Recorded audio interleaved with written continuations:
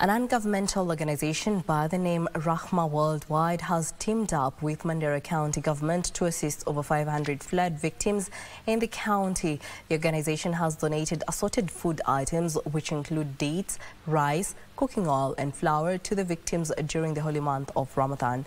According to the Chief Executive Officer of Rahma Worldwide Aid Foundation, Dr. Shadi Zaza, the county has chosen due to the severe impact of the recent El Nino floods. Mandera people really need help, and Rahma Worldwide will be for them for the future. Nimeshukuru sana na naombea Mwenyezi Mungu hii watu ambao wametoa hii sadaka kwa watu wa Mandera wabarikiwe na waendelee kusaidia watu wa Mandera.